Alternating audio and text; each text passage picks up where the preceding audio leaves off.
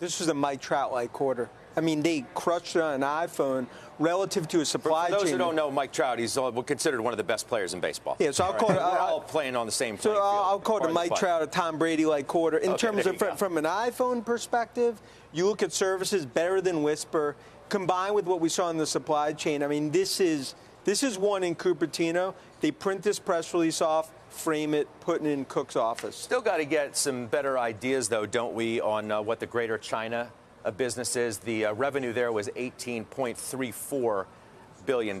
Much better than feared. The story that you're seeing here with Apple is, despite all the haters continuing to hate, Cupertino continues to put up numbers that are just jaw-dropping. This is one, importantly, when we leave here, the most important thing for tech tomorrow, it's this Apple number, and ultimately much better than anyone would have expected. I don't know if he was referring to you as a hater, Alex, but it certainly seemed like you maybe thought there was going to be a disappointment somewhere, and it was anything but, at least on the surface.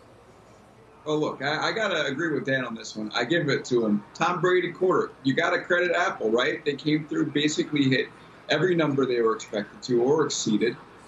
There's been softness with so many of the companies. We just talked about Amazon posting a loss. Roku telling us that folks aren't buying because of they're not getting their stimulus check.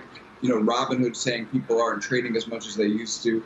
But Apple comes through, and it needed to in order to keep this big tech sector going strong. So I stick to what I said, which is that it could see weakness moving forward. But if you look at this quarter, where there were challenges for it, the company came through. I agree with Dan. You got to give it up to Apple.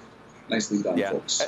And again, I mean, the stock was up about 4%, even maybe more than that in the session today. And normally, Shannon, it has run a lot into the number, so maybe you don't see the follow-through. This case is different, right? Some of these generals, as some have referred to them, have gotten hit pretty good of late. And this has come back nicely. What's your reaction to the earnings? Well, I think it's great. I mean, we're expecting those services comps to slow a little bit, Scott, so that's not surprising. I do think you talked about China in terms of the demand side. I'm much more obviously concerned about the supply side with the shutdowns. But I think if you look in the second half of the year, I'm not expecting significant upside from this stock, but I think that what this earnings report did is it stopped the bleeding in terms of these big misses in big tech. And I think that this is a nice base for us going into the market tomorrow. We actually could extend this rally based solely on this earnings report. You know, we haven't seen the worst of it quite yet, I think, in terms of some of these big cap tech, but I think we're certainly seeing the divergence, and I'm happy to see it.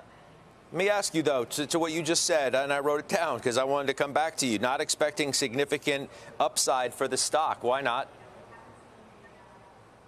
Because I think that this is it's a consumer stock. It has meaningful China exposure, but I also think that in terms of the market, I think we're going to be looking for other parts of the market to lead in the second half of the year if we're going to get a significant rally. I think some of these big cap tech names need to hold their own coming into the second half of the year, but I certainly don't think that they're going to be the leaders necessarily, at least the Apple, Microsoft, Amazon combo. Amazon is actually based on the multiple compression we've had, probably where I see potentially stronger upside in the second half.